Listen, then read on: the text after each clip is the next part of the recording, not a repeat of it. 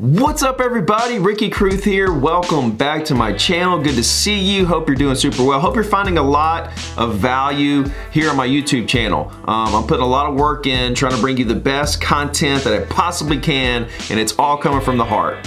Today I want to talk about 3 things you can start doing on Zillow to start getting free leads.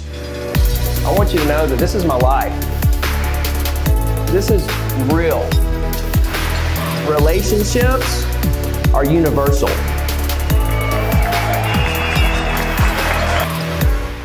Now everybody knows you can pay Zillow a ton of money to get a bunch of leads, but nobody's really talking about the things that you can do for free to utilize Zillow to build your business. Now I'm not talking about you should build your business on Zillow for free or that's something that's gonna take your business to another level. No, I'm just gonna give you some tips today that can help put you in position to get leads here and there and to really kind of build your brand, because here's the facts. Zillow is one of the largest trafficked websites in the industry. Okay, more people go to Zillow, right? More buyers and sellers go to Zillow than probably any other website in the industry.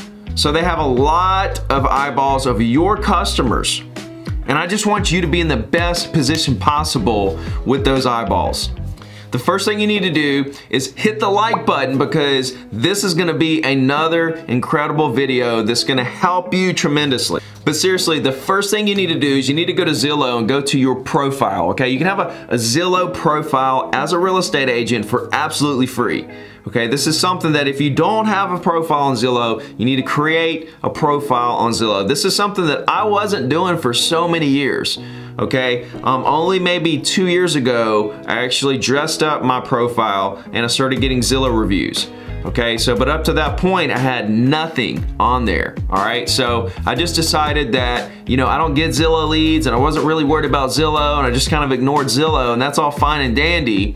However, people are looking at Zillow and you should have your profile up to date. Make sure you have a really good picture, okay? And when you're writing the description of your bio or whatever it's called on Zillow, make sure that it's more about the customer than about you. Okay, make sure that it's not about you, this is everything I did, this is what I sold, and this and that and the other. Make sure that it's more about the customer and that you're there for them and the things that you want to provide them and bring them value. So we want to get all that in place. You can also embed videos. So if you have some kind of introductory video or some kind of commercial or something that you have that you want your clients to see as a kind of, you know, who is Ricky Carruth or something like that, put it there. All right, that's the, you know, video is you know, moving up the ladder as the king. They say it all the time. So this is a good opportunity to put a video in there as well to attract some more possible customers. Another thing you can do to dress your profile up is start to add all your closed sales and your listings and make sure that, you know, all that information is accurate, that you have all your closed sales from all your past closings on there, right? That's gonna show that, you know, you're in the game and you're selling properties, and that's gonna show credibility for you to those people that are coming and looking at your profile. Make sure your listings are right and accurate and everything is there. Okay, so now we have our profile looking really sharp. Okay, we've got a really good picture. All right, our bio is telling them, you know, a little bit about us and that we're here for them. Maybe embed some video.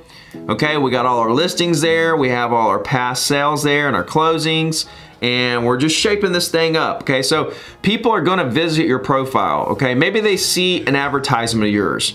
Okay, a lot of time they're gonna go to Zillow and look you up, okay, before they call you. They're gonna see what you're about right there. So I've heard agents say, you know, several times that all they have is a Zillow profile, you know, and they get calls, you know, and the people say that they found them on Zillow. Okay, I get calls from clients that say they found me on Zillow, and I don't pay Zillow a dime. It's just from having a really good profile on Zillow and a really good presence there. Another thing I get are free leads. I'll get a lead every once in a while from Zillow for free, and I don't know if that's Zillow just teasing me, you know, like here's the lead, pay us and we'll give you more leads, or what the case may be. The leads that I get, the free leads, seem to always be for my listing. So I think it's literally people that are going to my profile, or maybe they find one of my listings somewhere and they scroll down and they see that I have it listed and they want to contact the listing agent. Maybe some of these people are really savvy. They know that the premier agents that are right there up front are not necessarily the listing agents, and they scroll down and they find me and they message me directly through Zillow. Not quite sure, but I do get free leads from Zillow in my inbox. So that's something that's just a kind of a bonus as well. It's not a ton of leads, but it is every once in a while. Let's just say one every couple months, which is not a lot, but it is a lead here and there that could turn into something. All this stuff's gonna add up over time.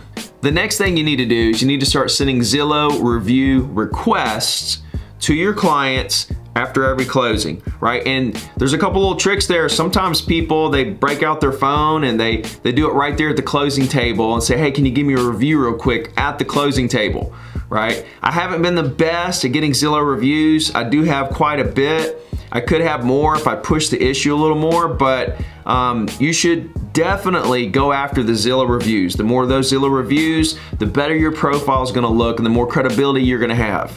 Now, one thing that I don't want you to do is to get upset if you get a negative Zillow review, okay? I've had some negative Zillow reviews. I think I have one negative Zillow review, and that was from like 2010. I didn't even start to dress up my Zillow profile till maybe 2017. So I had no idea that this negative review was on my profile. And so when I looked in 2017, when I decided, okay, I'm gonna try to dress up my profile, there were only 2 reviews. One was a 5-star review, they loved me to death, and the other one was a negative review.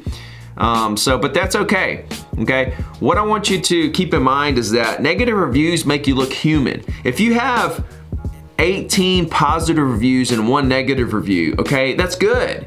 All right, it makes you look human. It makes you look like it's not fake. If all you had was just positive reviews, then that could turn into a situation where, you know, they don't know if they really believe that this person is that great. Who is that great? Who is that perfect? Okay, so sometimes the negative reviews make you look human and can actually work out positively for you. So don't sweat the negative reviews. Keep doing what you're supposed to be doing to help people and work hard and be honest. And I think at the end of the day, you're not gonna make everybody happy. Okay, so just know that, do your best, and let's go. So up to this point, we're just doing little things, okay? We're gonna have to do them on a consistent basis. We're gonna have to check the closed sales and make sure each closed sale is going in there. We're gonna make sure our listings are going good. We're gonna get reviews from our clients every time we close a property. Those are things that we have to do on a consistent basis to keep our profile, you know, in a really good spot and continue growing, you know, our presence on Zillow. We're gonna get people that check us out. They're gonna see our profile. They're gonna call us. We're gonna get a couple free leads here and there from Zillow because of our listings. And we're just gonna have overall, just like I said, good credibility in the market.